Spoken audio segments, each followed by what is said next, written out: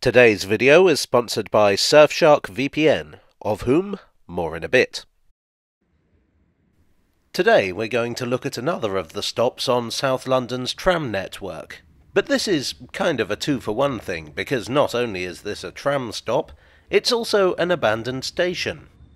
Today we are paying a visit to Merton Park. The place that we now call Merton Park was largely rural up until the final part of the 19th century.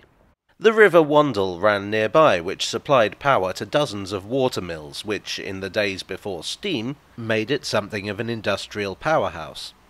One of the first railways, the Surrey Iron Railway, was opened in 1803 to serve these industries. The river was too shallow and fast-flowing to navigate by boat.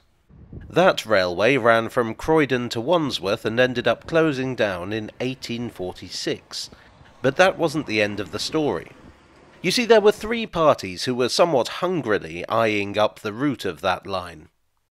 In fact, the vultures had been circling even before the Surrey Iron Railway closed. What you had was three different interest groups. Firstly, local industries liked having a railway, but they wanted something more substantial than the old Surrey Iron, which was narrow-gauge, horse-powered, and unconnected to the wider network. Then there were two railway companies, and here we get into the whole complicated mess that is 19th century railway politics. The London and South Western Railway, or LSWR, had a London terminus at Nine Elms, but they really wanted to get closer to the city. The London and Brighton Railway had a terminus at London Bridge, which was closer to the city, but owned by another company, the London and Croydon Railway. The London and Brighton didn't like being beholden to another railway, especially one that was charging them a lot of rent. The LSWR planned a new terminus at Waterloo Bridge and suggested to the Brighton boys that perhaps they could share. That might sound terribly philanthropic, but it really wasn't. The Croydon Railway was planning to extend to Portsmouth, which was the LSWR's turf. The LSWR hoped that if they could lure the Brighton boys away, then that would drive a wedge between them and the Croydon lads, and the scheme would collapse. The old Surrey Iron Railway was key to this. The London and Brighton had a line running through Croydon, the LSWR had a line running through Wimbledon. The thinking was that by laying a new line partially along the route of the old one, they could connect the two main lines together, and then, well, they sort of lost interest. The London and Brighton merged with the London and Croydon and three other railways in 1846 to form the London, Brighton and South Coast Railway, so they didn't need the LSWR anymore. And that probably would have been it, but then an engineer named George Parker Bidder started promoting a Wimbledon and Croydon railway, again using the Surrey Iron Railway. This would give the local industries the mainline connections they wanted. Well, the LBSC and the LSWR might not have needed the line, but they sure as heck weren't going to let anyone else have it either. The line was opened in 1855. Then, in 1856, the LBSC negotiated the right to operate it. And then in 1857, the LSWR negotiated the right to run over it, getting the right to operate the section from Mitcham to Wimbledon in 1859. So that's how there came to be a railway through Merton. But Merton Park Station wouldn't open until 1868. That would have to wait for another railway, the Tooting, Merton and Wimbledon Railway. The TMW was only a short railway, a couple of branch lines around the Streatham and Merton area. It was promoted by the local copper mill owner William Shears, who I'm pretty sure would later join Sgt. Pepper's Lonely Hearts Club Band. The main purpose of it was freight traffic from the many local industries, but there was also a passenger service, and that's how, finally, we get to Merton Park Station.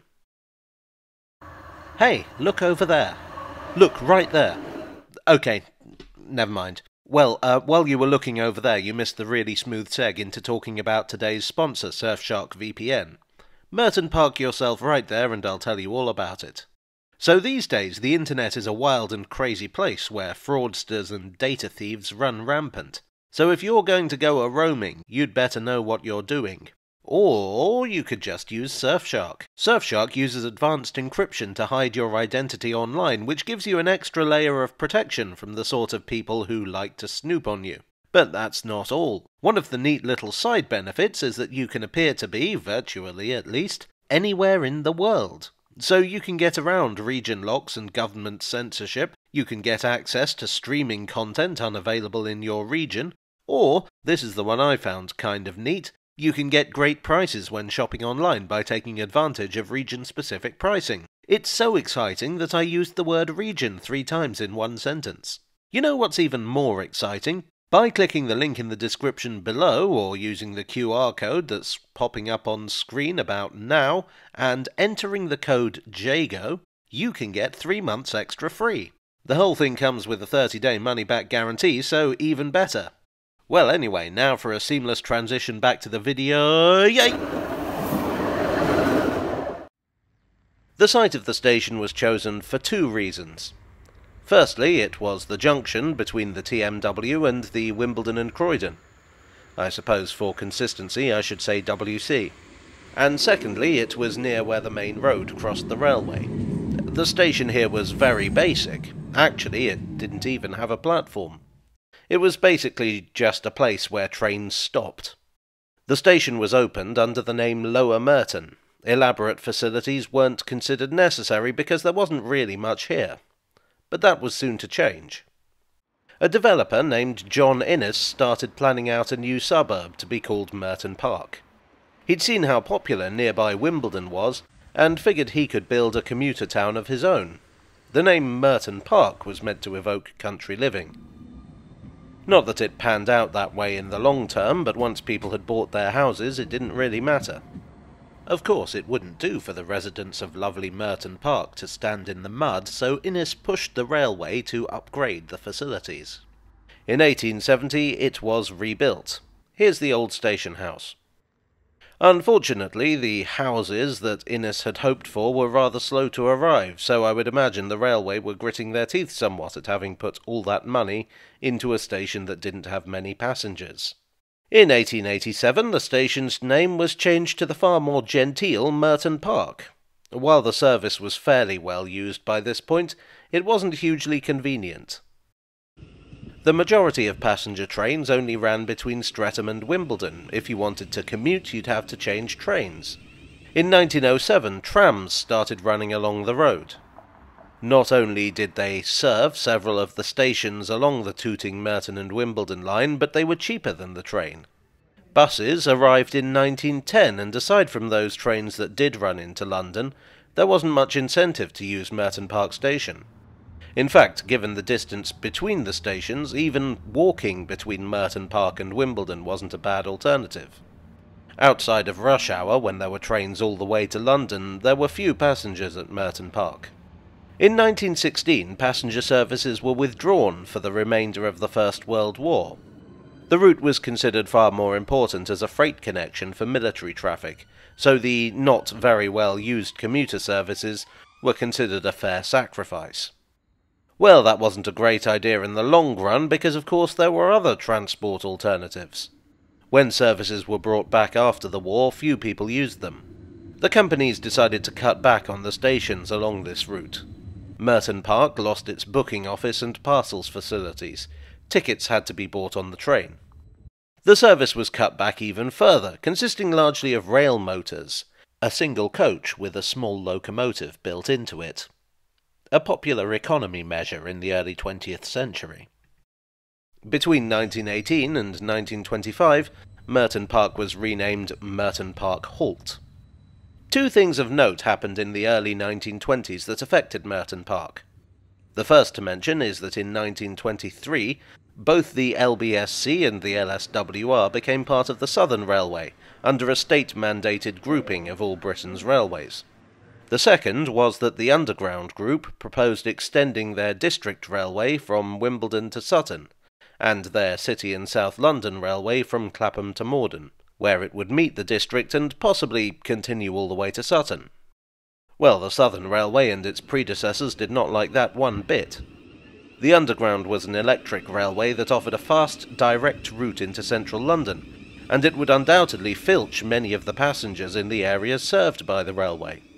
The Southern complained, but they didn't really have a leg to stand on. It wasn't like they were offering a decent service, so they quickly brought the service back up to scratch, offering longer and more convenient trains hauled by more modern locomotives. Not quite top of the line, but a big improvement on what had gone before. In 1925, Merton Park got its staff back. The Underground did not get their line to Sutton, but they did extend the city in South London to Morden, and it's now part of the Northern Line. As predicted, this drew passengers from the railway in areas where the two overlapped. The Southern completely gave up on the line from Merton Park to Tooting, withdrawing passenger services in 1929. Passengers using the remaining line had to cross 2 abandoned platforms to get to it. At the same time, the Southern Railway was looking to electrify the line, perhaps in a last-ditch attempt to attract passengers. They quickly realised that this was going to be a lot of money for potentially not many passengers. Therefore, for part of the distance, they only electrified one of the 2 tracks and ran it as a single-track branch line. They used 2 coach trains that the old LBSC had built for their South London line and found unsuitable. Still, if they had been hoping that modernisation would bring more passengers, they were to be disappointed. In 1948, the railways were nationalised, and British Railways, the new organisation in charge, started looking at the line through Merton Park as a possible closure. The argument for keeping it open was an odd one. There was still plenty of freight traffic, and since the passenger service was fairly minimal, BR concluded that it wasn't worth withdrawing. But pressure continued to increase as BR looked to economise more and more. Freight traffic declined, making it harder to justify the line's continued existence. In 1965, Sunday services were withdrawn. In 1971, it was publicly announced that the line was to close. Well, despite the relatively low passenger numbers, the outcry was enormous. Local MPs raged at BR, pointing out that car ownership was low and public transport was otherwise inadequate. Local residents conducted their own research. One passenger discovered that the journey from West Croydon to Wimbledon was 3 times as long by car as by train. So in 1974, BR again relented. The following year, the freight line to Tooting was pulled up, meaning that Merton Park would no longer be a junction and passengers would no longer have to cross an abandoned line to get to it. The part of the line leading from the station is now a footpath. Still, even though Merton Park had had a stay of execution, the line was a bit of a stone in BR's shoe.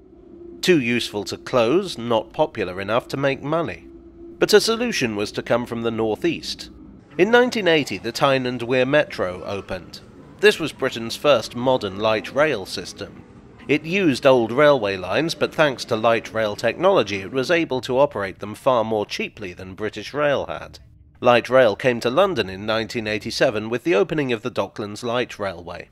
And this seemed like a solution to the problem of the Wimbledon to Croydon line.